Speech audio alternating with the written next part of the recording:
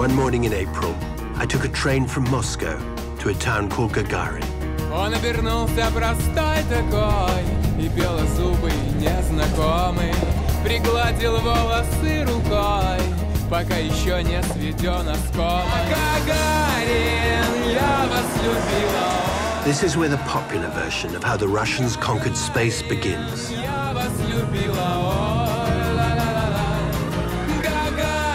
In the otherwise nondescript town they've named after their hero.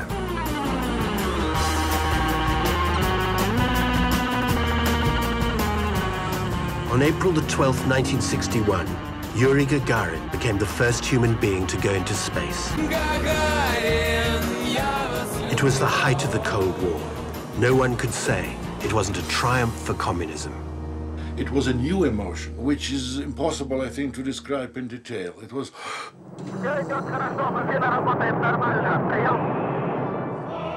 Something really great for everybody happened, and perhaps a little hope that new times started from this day.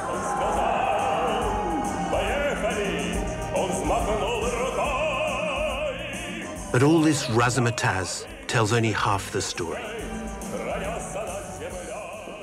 Finding out about the other half, the unspoken half, took me on a strange journey. A journey into a Russian world where mysticism and science merge, and nothing is certain, not even death. So what, their heads are down underneath there somewhere? Yes. It doesn't make sense to die because it's not pleasant, it's not nice, nothing good happens out of it, at least for the person who dies.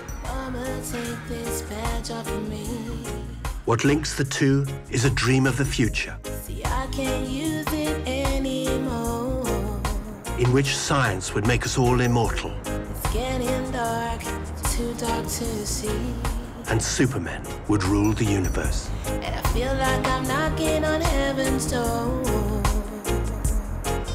I'm knock, knock, knocking on heaven's door. I'm knock, knock, knocking on heaven's door. It was not where I expected to start a story on space. But this is the only place where you can find a statue in the main street to the man some people say is the true father of space travel in Russia. No, not him. This man, a 19th century sage called Nikolai Fyodorov, and the inspiration of a uniquely Russian view of the world called cosmism. Alexander! Hello! What's that? Что это? This is Макоша, покровительница Земли, хранительница Земли. Календарь – это мать природа. Это Крим, это символ Святой Троицы. И Крим языческий. Это солнце сам. Это земля, чтобы все родилось. Alexander Boyko is a cosmist. Some of the movement's early heroes adorn the walls of the town. The core of their idea was that the whole universe is alive and that man is inseparable from it. Они видели отрицательное представление о Земле, о их разрушениях, о том, что человек все больше и больше захламляет, уничтожает. И, смотря в телескопы, они видели бесконечность. И почему туда не попасть? And this is now. The current queen of cosmism held court, we discovered, in a children's library.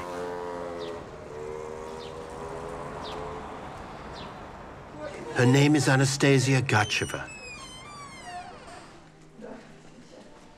That's Fyodorov, and would you believe it? He came from a long line, not of Fyodorovs, but of princes called Gagarin. Вот, это, в общем, все его предки. Вот это вот его дед Иван Алексеевич Гагарин. Вот, Иван Алексеевич. А это отец Павел Иванович Гагарин. Ведь они очень похожи. Действительно, это известно, что они были очень похожи.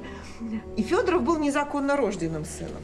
Вот это место, где была усадьба, Сейчас там ничего не сохранилось, она после революции была разрушена, и остался только дуб.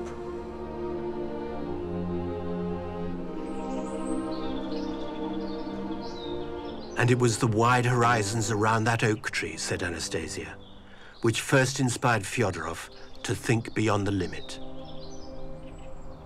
Человек мечтает, он ставит себе постоянно сверхзадачи, сверхцели. Федоров, он был как раз мыслитель, который говорил о том, что мы вот эти наши высочайшие мечты и идеалы, мы должны их воплощать, это суть природы человека.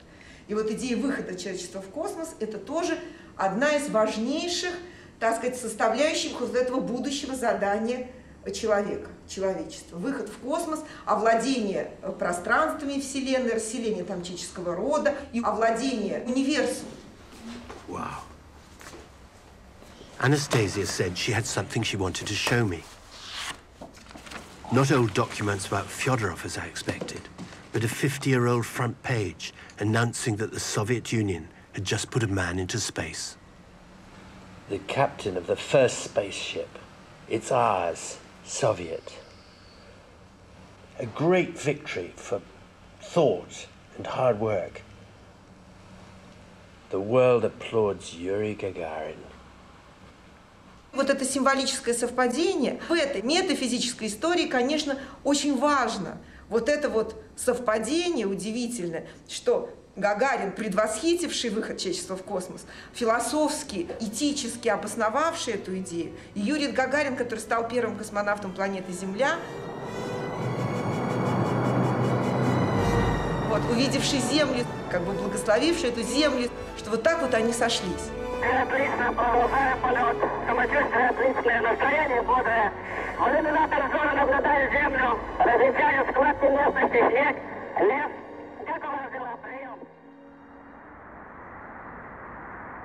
Anastasia said she had a friend she thought I should meet. He was hard to miss, even in the Moscow traffic. His name was Valery Borisov, and apparently he knew everything there was to know about Fyodorov's domestic life. Он сюда приезжал время от времени, причем, видимо, его принимала его родня. Это все дети князей Гагариных. Они носили другие иногда фамилии, но они его принимали и даже называли по отчеству Павлович, по имени князя Павла Гагарина. But Fyodorov led a double life, working in places like this, living like a pauper. Кто бывал в тех местах, где он жил, поражались, конечно. Он снимал не то чтобы квартиру обычно, а угол. Спал на чемодане. And he ate like a saint, said Valery, just bread, tea and water. Говорят, что его даже он умер из-за того, что его друзья-поклонники однажды в мороз заставили его одеть шубу. И он вспотел и простудился, пневмония, и сгорел он вот благодаря этой простуде, из-за того, что он одел слишком теплой одежды.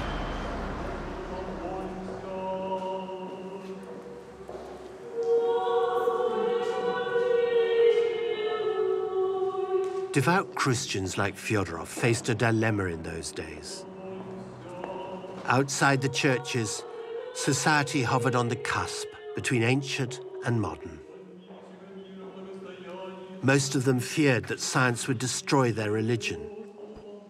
Fyodorov's genius was to enlist it in support.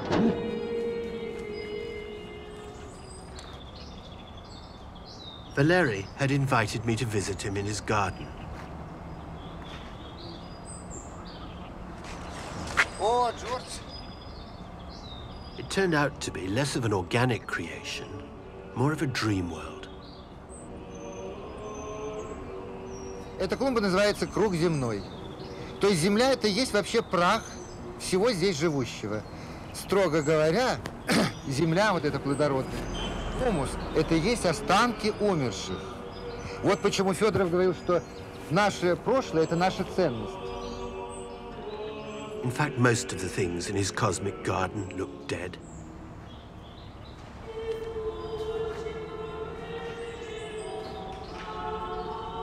Was it just the cruelty of April, I wondered, or a symbol?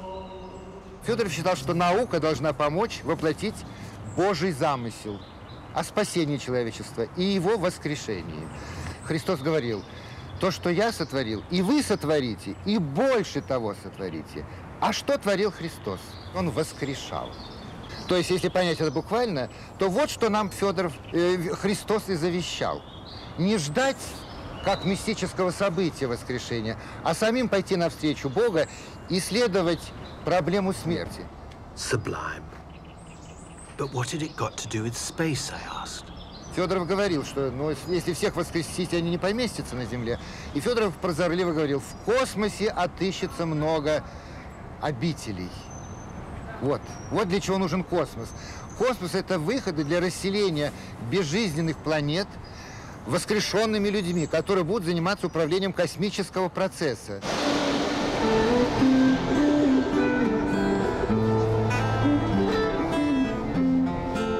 Don't think cosmism has died its own death in the modern world.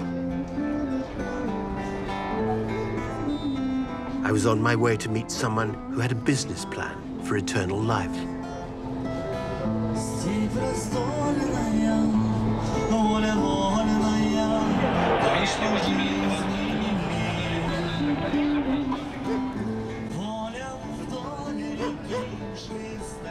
Not exactly a gateway to paradise.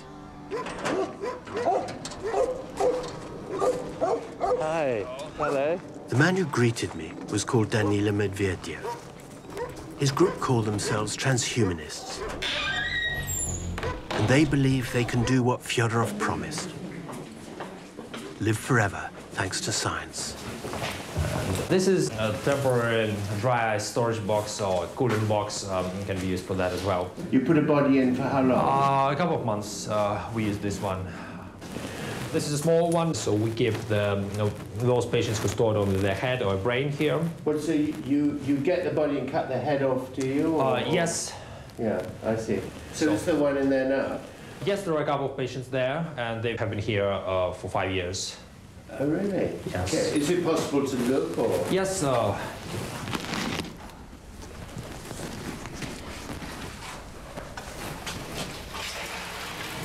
So what, the heads are down underneath there somewhere? Yes, they are, you can see, 14 level shown.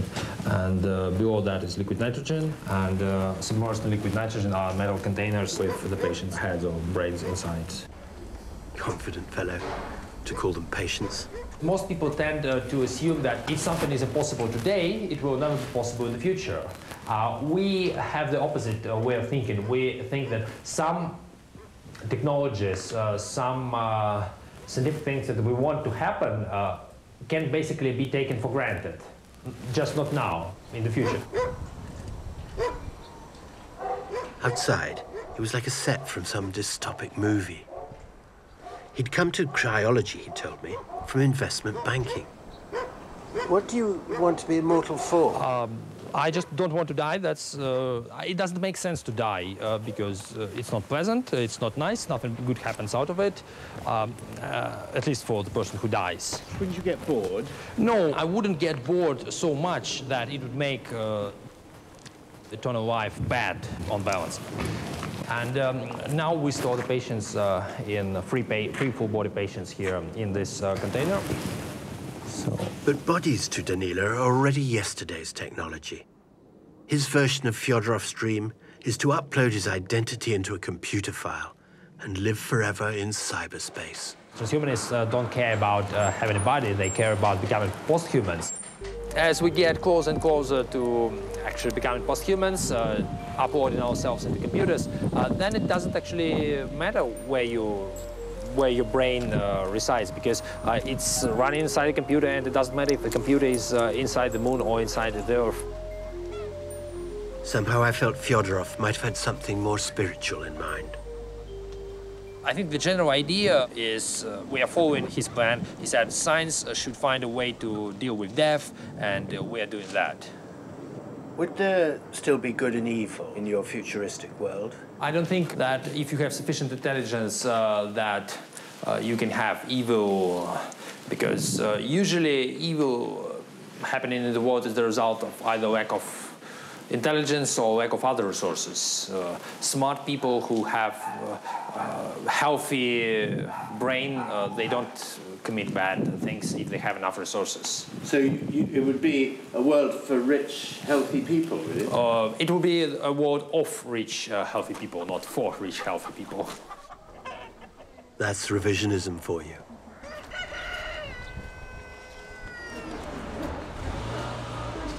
I headed back into the 19th century, to the great Romansiev Library over the road from the Kremlin. As a special favor, Anastasia had arranged for me to be taken up to the very top, through the roof rafters to the balcony from which Fyodorov had contemplated the heavens.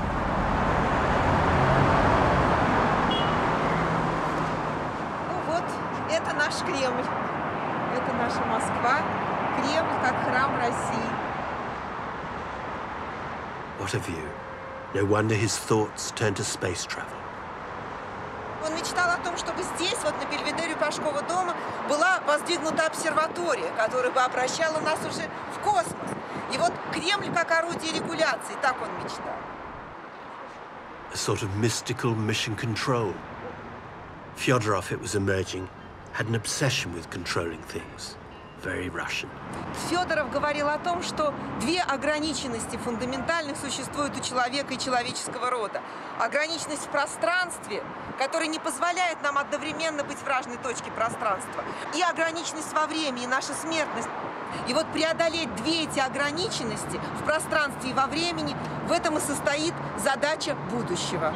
Будущей науки, будущее искусства, будущей культуры человека.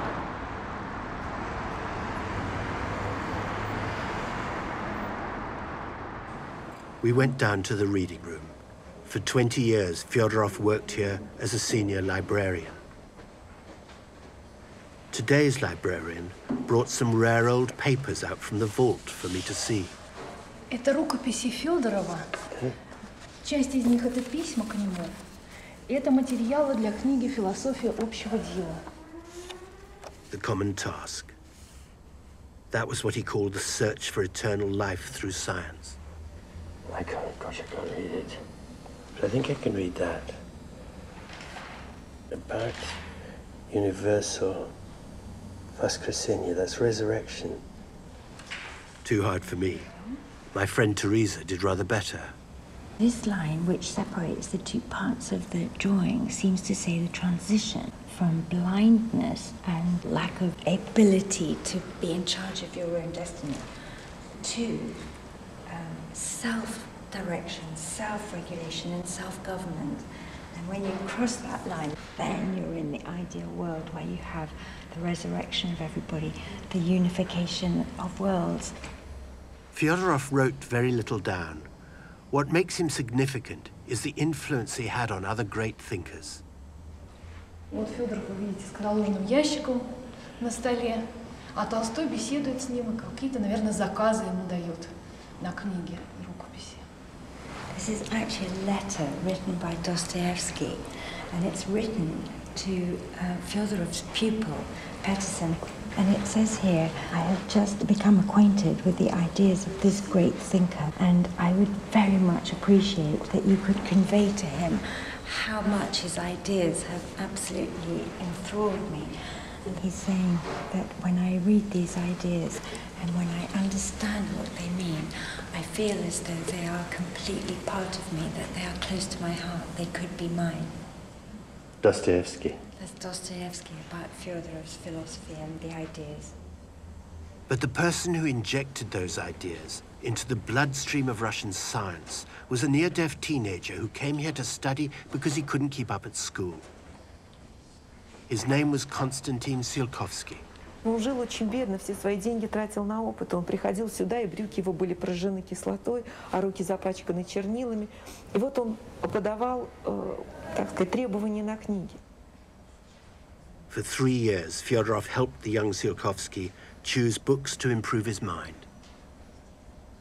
Мы не знаем, говорили ли они о космосе, говорил ли Федоров здесь, в этих стенах, Циолковскому о том, что человеческий род должен выйти за пределы Земли. Циолковский вспоминал о том, что Федоров произвел на него потрясающее впечатление и своим обликом, своим внешним обликом, своей горячностью, своим умом. This is the park in Moscow that celebrates the official story of space. Pride of place among the steel and granite memories goes to that same deaf boy, Konstantin Tsiolkovsky.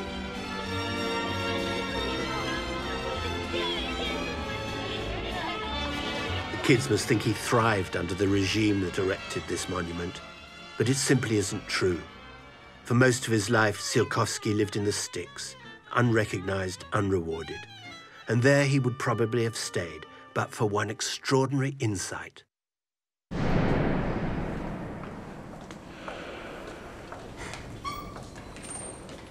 I was looking for an article about rocket propulsion that Tsiolkovsky had published in the very year that Fyodorov died. This is why he's famous. Look at the date, 1903. May. An article published in an obscure science journal in Russia.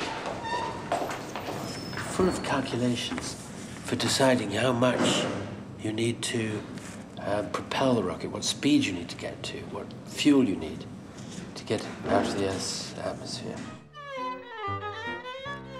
And amazingly, he wrote that 7 months before the Wright brothers had even flown a yard. But virtually no one took any notice.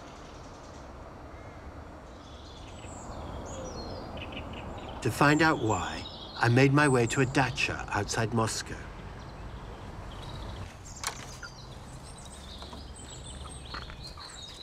Inside was Alexander Urnov, grandson of the man who helped save Tsiolkovsky's stroke of genius from oblivion.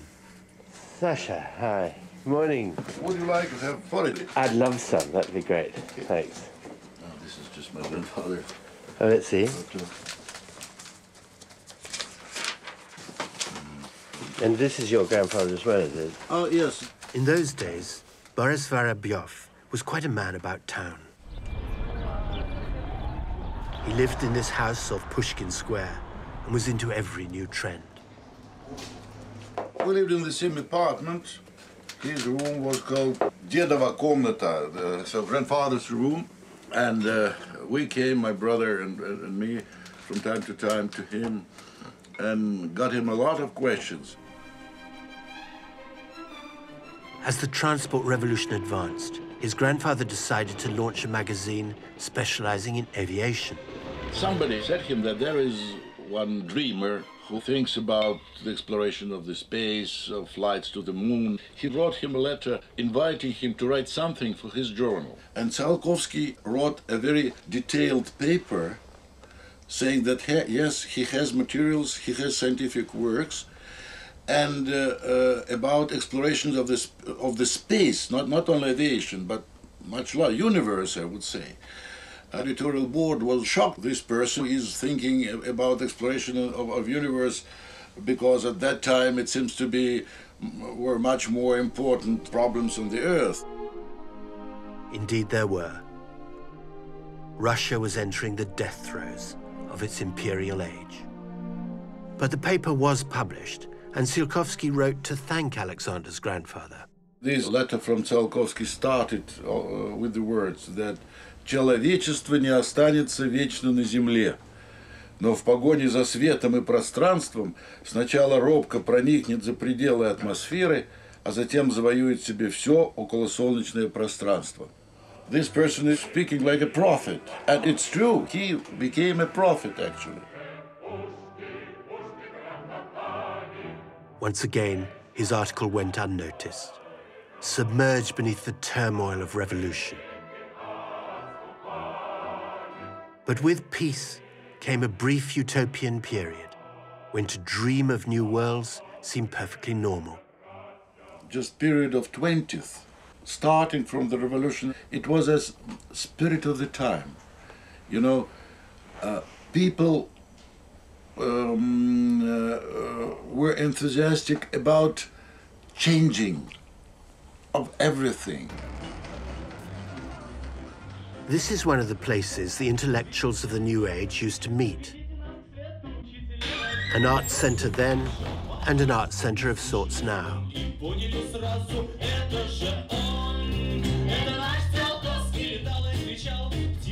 The band call themselves Colonise, retro-utopians.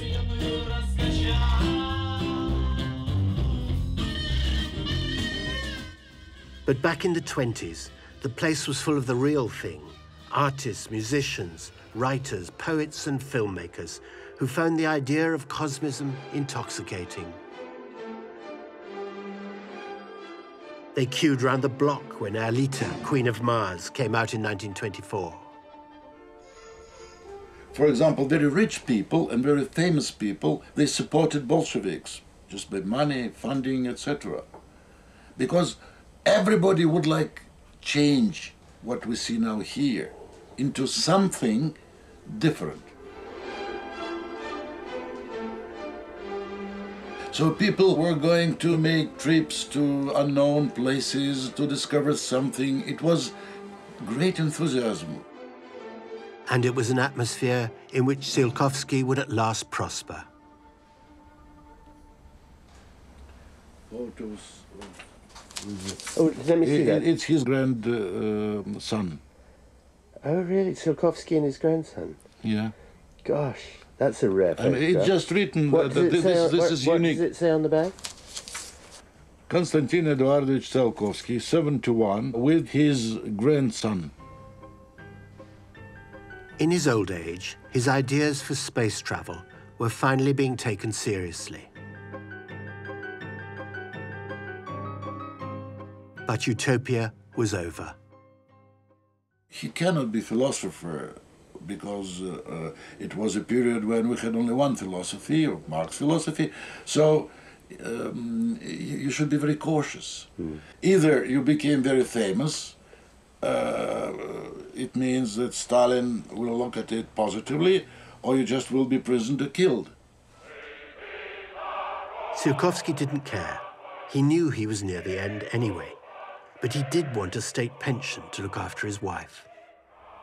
Somebody gave him idea to write a letter directly to Stalin. And it seems to me he did it, and Stalin answered. And since this answer was made from Stalin directly, even Stalin wrote in Russian, «Великому деятелю науки». So he got his pension, a medal, and 2 years later, a grand state funeral.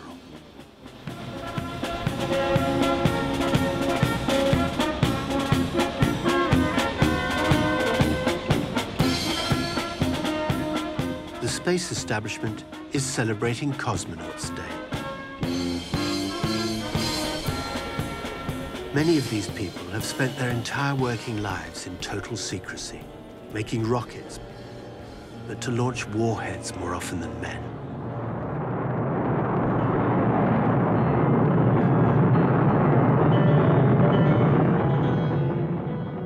This was their annual happy hour, celebrating their heroes. Though not quite in the way I was expecting.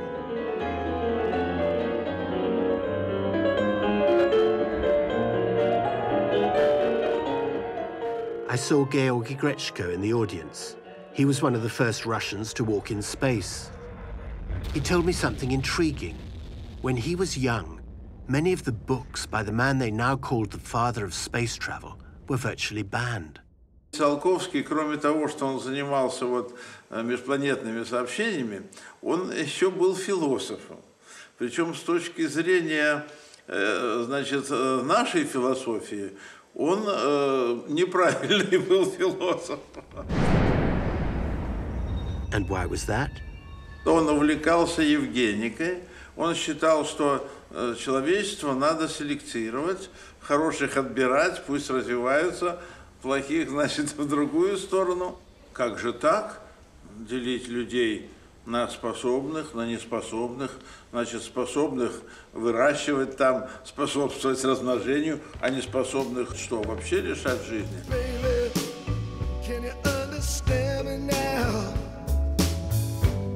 Sometimes I feel a little mad. Don't you know that no one alive can always be an angel when things go wrong?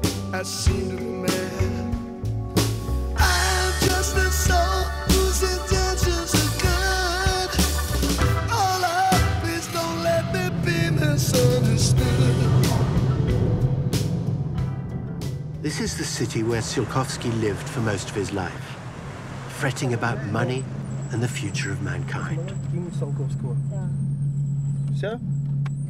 I'd arranged to meet his great-grandson, Sergei Samburov. Understandably, perhaps, he wanted to meet at the great museum of space they've built in Tsiolkovsky's honor.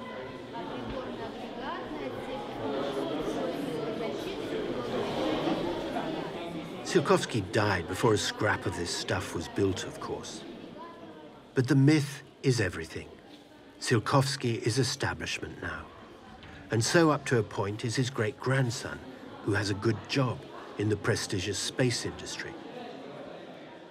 After a few minutes looking around, he said there was something he wanted to show me in the park along the road. What is this place? Что это? Это могила, где похоронен Tsiolkovsky. Monument to an incorrect philosopher. I asked Sergei which had been most important to him, his rockets or his blueprint for the human race. Он ракеты, вот форму как бы написал за один вечер, то есть он только значения никакого не придавал, потому что она простая формула, и он, владея высшей математикой, поэтому для него проблем не было. И он думал только о том, чтобы все человечество расселилось во Вселенной, и было счастливо. Вот он о счастье человечества думал. This house became a shrine for every Russian cosmonaut. This is where Tsiolkovsky sat, and where us cosmonauts who are going into space as a special favor are allowed to sit. Смотрите, усилитель звука, можете тихонько, я послушаю. Вот, скажите, нет, вы оттуда, скажите что-нибудь. Посмотрите, вот тут не было интернета, не было компьютера. У него была только керосиновая лампа. И вот в таких при керосиновой лампе всю эту космонавтику, все расписать и все сходится. Это действительно надо каким-то быть таким гениальным человеком, чтобы все это вот написать здесь. Tsiolkovsky, unlike Fyodorov, never stopped writing on whatever engaged his inquisitive mind. But a recurrent theme was how to save humanity when the planet died. Он считал, что Солнце наше со временем погаснет, а мы перестанем получать энергию. И Земля тоже, значит, останется мертвой будет, и поэтому жить невозможно. Поэтому надо расселяться, улетать другим Солнцем.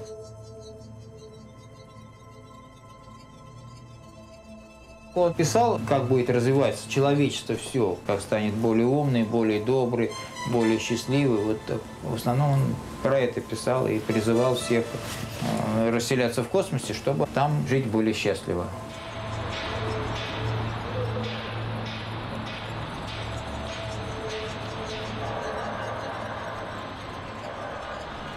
Он считал, люди, которые наркоманы, пьют, от них еще рождаются дети. Они тоже становятся какие-то неумные, и он считал это не очень правильно. Он говорил, что такие люди должны жить в семье, но у них не должно быть плохого потомства. Один гений может новые придумать виды энергии, новые виды транспорта, то есть много нового что-то придумать, человека жизнь увеличить на много раз. Он считал, что таких надо выискивать, одаренных, и специально их заботиться о них. This is a man who would have fitted the bill. The old, cold warriors were paying their respects to the engineer who led them into space.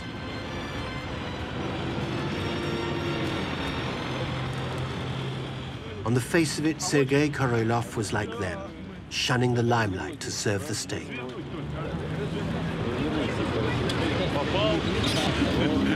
Здравствуйте, с праздником. Здравствуйте, с праздником. Почему вы сегодня хотите честь ему отдать? Потому что он гений. Гений, да. But would he tell us his name? Не могу. Секретный. Очень. Я верю, друзья, караваны ракет помчат нас вперед от звезды до звезды. I went to see Korolev's daughter, who lived on the 14th floor of a smart block of flats in the center of town. she sat down to show me the family photographs. Он был человеком очень сильным, не в плане физической силы, а сильным по своему убеждению.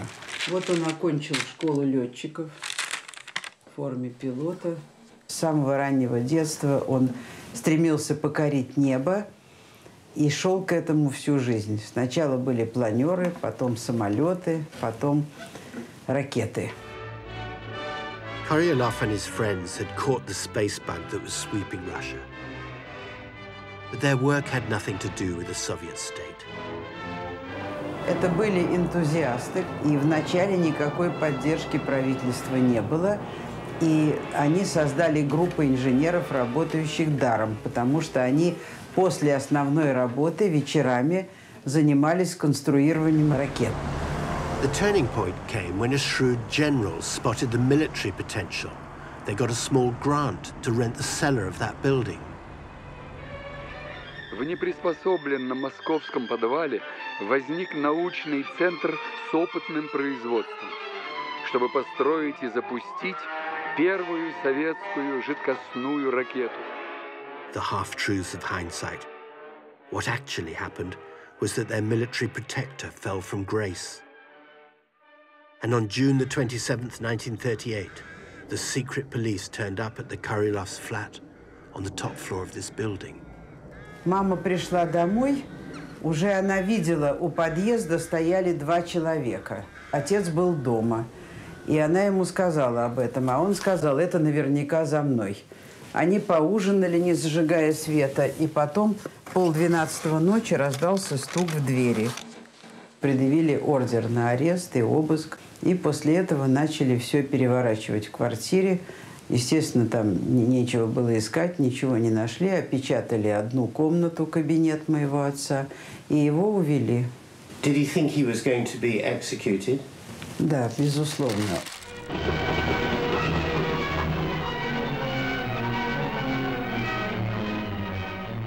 One minute of bright young hope for the future. The next, hard labor in one of the worst camps in the Gulag. Это алюминиевая кружка, которая была с ним в лагере на Колыме, и которую он привез, когда он вернулся оттуда. Здесь на ручке нацарапано Королев.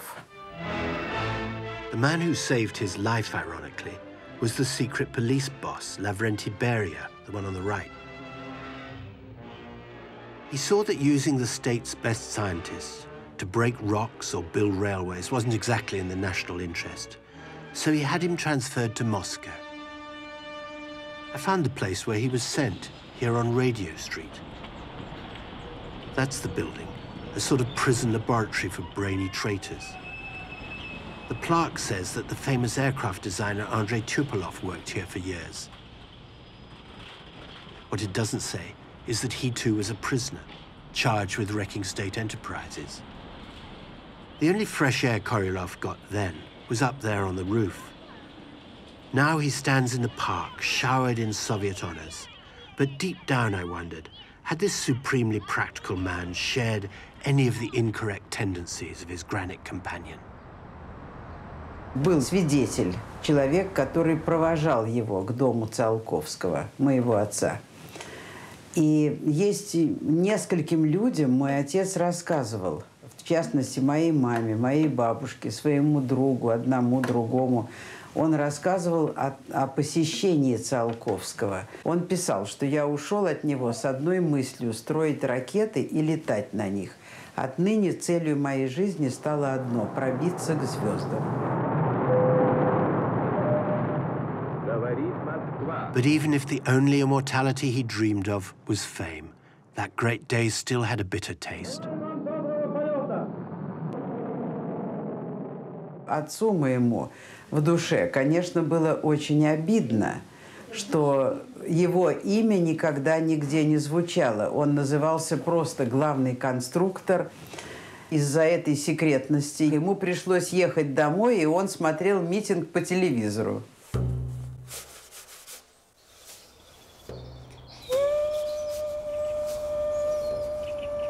And Korylov wasn't the only person with mixed feelings.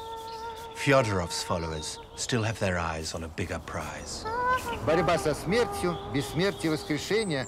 Космос – это только инструмент. Это цветочки, это как бы мелочь. Существенно она поражает его пророческой состоятельностью, но это не самое главное.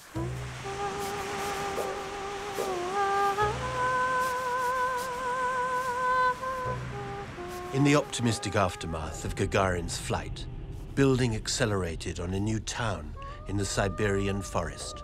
It's called Akademgorodok. It was built as a place for scientists to live as one big community, as a place for generating ideas. They wanted to create a paradise for scientists so that they would feel safe and comfortable here.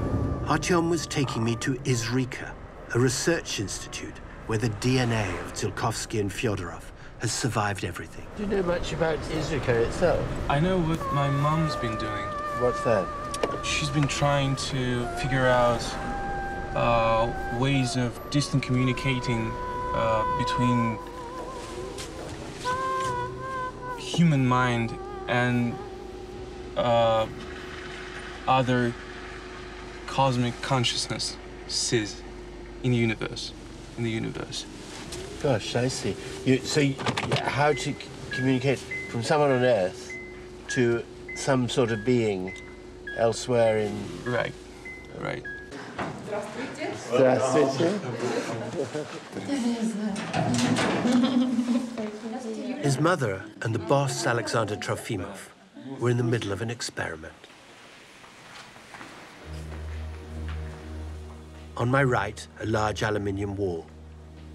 In front of it, a technician monitoring brainwaves. Their theory is that objects give out information about themselves. They've placed one inside what they call the transmission zone. And there is the receiver. Какие у вас были ощущения, чувства, пока... Ощущение невесомости, полета. Очень приятное чувство как-то скорости, наверное. Пока мне сложно сориентироваться в этом еще. Знаешь ли ты, где ты был, Антон, сегодня? Да. Рассматриваю, как Луну держу, как глобус в руках, я рассматриваю ее, поворачиваю, могу рассмотреть, приблизить, отдалить. Такое вот ощущение.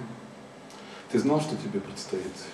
Какая задача сегодня? Нет. Антон, ты сегодня был вот по этому адресу. Вот эта фотография у нас была в зоне трансляции информации. Вы много раз сегодня ее увидите, пробуйте эту зону. Но в данном случае ты прав. They call the chamber that Anton sat in a Kozyrov mirror, named after an astrophysicist who spent 11 years in the Gulag. Cut off from other scientists, he developed his own unorthodox theories. One was that all cosmic matter is ceaselessly communicating with itself. And what they believe here is that laser beams and anti-magnetic chambers like this help them tune into that information network. One of their heroes is Vladimir Vernadsky, a contemporary of Tsiolkovsky's, who said there was a third dimension of the cosmos, beyond things and living creatures, which he called the noosphere, or sphere of the mind. And that, say this branch of the cosmists, is where to find immortality. The man I needed to see was Alexander's partner, Vlail Kaznechev, the current guru of cosmism. He's now in his 80s and too frail to come to the laboratory, but he welcomed us into his house and began to explain how cosmism had evolved.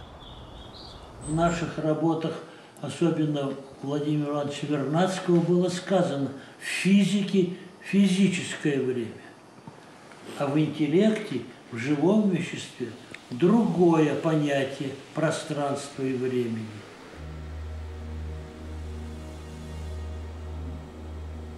В наших работах в Институте космической антропоэкологии пытаемся понять, как человеческий интеллект связан с полями космическими. Человек сам является колоссально научным, непознанным прибором. И он с этим интеллектом должен идти свободно. Let's make a test for concentration on two colors. I thought I'd better give it a try myself. They tested my reactions. They measured my cosmic aura. All of your parameters are normal. Green shows normal level. And then I went into the mirrors. This is it. Please make a pause and make a stop, little stop, and just put yourself to relaxation. Say hello to this information system and find inside yourself what are you looking for, and you will find the answers inside. Just sit here and make some questions that you can ask this system with help of mind of the universe. Make this conversation with universal mind. Okay. Okay. See you later. See you later.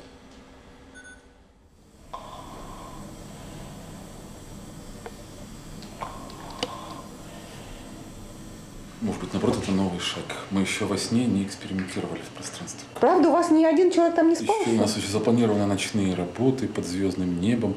Может быть, Джордж как раз будет первооткрывателем. Let's finish this contact. Well, it was peaceful. Yeah, I knew it. Так просто не войти. Отмычка не сработает, не скроешь это пространство. Нужно подготовить свое сердце, свою душу, научиться запечатлевать. И так было бы с чем туда входить. Заинтересовать пространство в себе, в своей личности. Это по Федорову формула, да? И тогда это получится. Taisia, with years of practice and faith, had much better results. She showed me the record she kept of the images that had flooded into her head inside the mirror. Задача-то здесь стоит в том, чтобы научиться с помощью какой-то, разработать метод или способы, которым человек бы научился управлять своим сознанием для того, чтобы это сознание могло двигаться в различном направлении, в том числе попытаться вступить вот как раз с космическим интеллектом, с космофизической средой. I'm beginning to get the idea. We're talking close encounters here. Кроме нас в космосе много интеллекта. Это интеллектуальное пространство, это много пространств. Мы частица, и это пространство интеллекта неизвестно, как нас примет или не примет. And that is cosmism today. Man inextricably bound up in the universe, whether he travels through it or stays on Earth. Гениальность или интеллект Циолковского, он открыл этот способ толчка, как проникнуть ракетой в космос. Это одна часть Циолковского. А вторая часть, он рассуждал и видел, куда эта ракета понесет человека. Что значит человеческий интеллект в космосе? Когда человек полетел туда, то я ощущал это в то время, что это мой интеллект пошел в космос и смотрит на планету Земля сверху, как Бог. Whatever you think of the dreamers, you can't fault the scientific credentials of Alexander Ornov and the Lebedev Institute. Where you see portraits of Nobel Prizes. Look at that wall lined with Nobel Prize winners who've earned their spurs here. Alexander is a solar physicist working at the cutting edge, and there on the surface of the sun, these cosmic questions are not thought crazy. What are we looking You at may here? see how alive the solar corona is. Yeah. I can show you another example. When international satellites start to explore the sun and they saw the structure of solar corona, they start to speak, people start to speak that solar corona is alive. What do you mean when you say alive or not alive? This is, I think, one of the questions in modern science which is in the frontier. His words felt like a blessing on my whole journey, but he hadn't finished. Fyodorov formulated so great, so fantastically huge idea, which I even cannot compare with anything else. What is the main, or if somebody thinks different, he have to correct me. What is anything else most important for human being as an answer on the question, what is the sense of your life? And his idea helps to answer this question. The development of knowledge, which science gives you, helps to make you immortal. That is, I think, absolutely beautiful. I don't know anything more beautiful, speaking about ideas.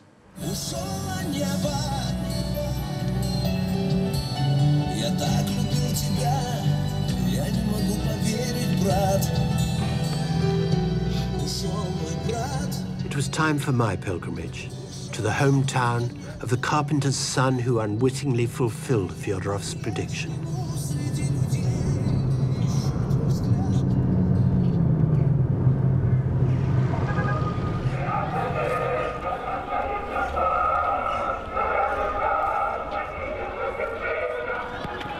In the town stadium, they were starting the annual Gagarin Games. Apparently this was the sort of fun that young Yuri had before PlayStations, television, mobile phones. I bet.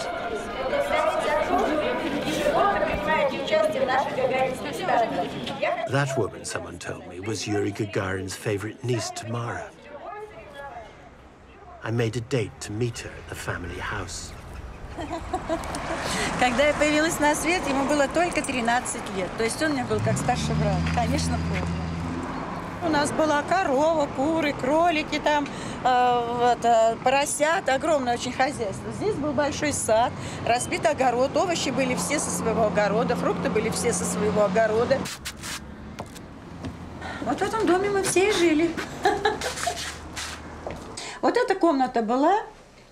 Комната Юры и Бори. Два младшие брата жили вот как бы в этой комнате. Сейчас обычно вот наши современные дети приходят и спрашивают, а что, они спали на одной кровати? На одной.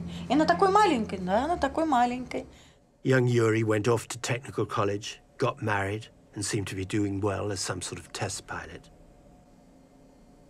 Back here, they had no idea what he was really up to.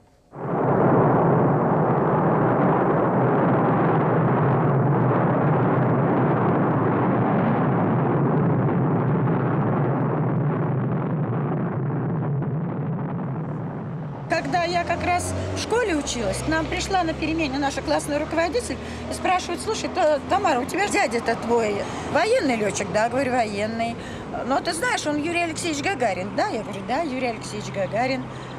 Так он в космосе. Мне стало так страшно.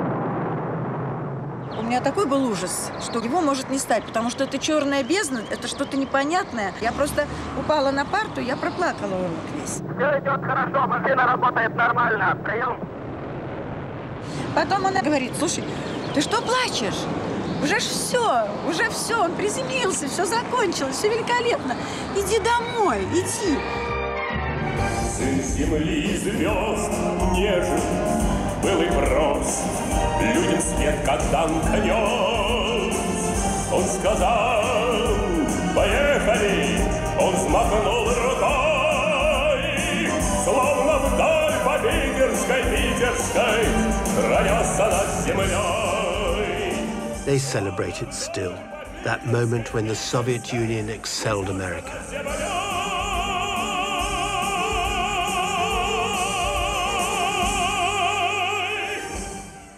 But it didn't last long. Within the decade, America was overhauling them in space, And Gagarin was dead, killed in a senseless air crash that left the nation distraught. Все, жизнь закончилась. Жить больше незачем. Вот настолько я его любила. Вот говорят, что годы лечат, что боль проходит. Нет, она никогда не пройдет. Единственное, что просто загоняешь ее куда-то ее далеко вовнутрь. Стараешься бороться, что да.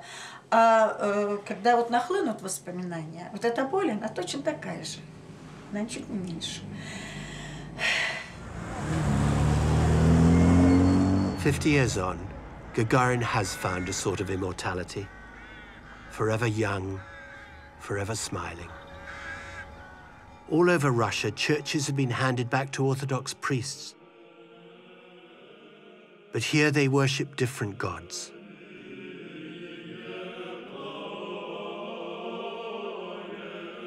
Вся человеческая цивилизация и наука, она по своей природе, она воскресительна. Она борется со временем, она борется с забвением.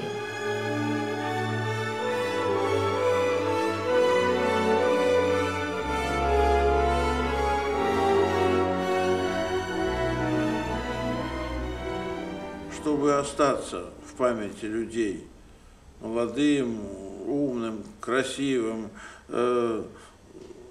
надо рано умереть. Вот такая страшная трагедия знаменитых людей.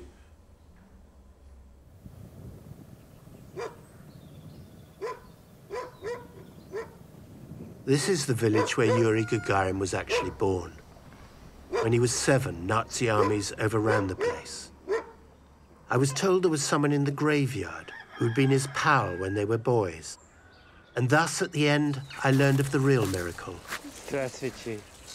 That Yuri Gagarin had grown old enough to fly into space at all. Мы с ним, с Юркой, зубило молоток у нас, да, отцовый. Разряжали снаряды немецкие, склады. В складах снаряды в лесу, здесь вот километра 4 отсюда. Для того, чтобы цветной металл в магазин сдать на конфетку. The hammer, he said, was for smashing the casings off the explosive heads. Детей, тоже таких подростков, на телегах ужас бывший, в больнице убитых. Мы отвечаем, они не могут, мы специалисты, они не могут разряжать. Значит, вот не погибли же, я вот вспоминаю, такие невзгоды были, что не погибли. А вот в мирное время хороший Гагарин погиб. Вот какая жизнь как складывается, тяжело, да, тяжелая. Такая, вот такая, да.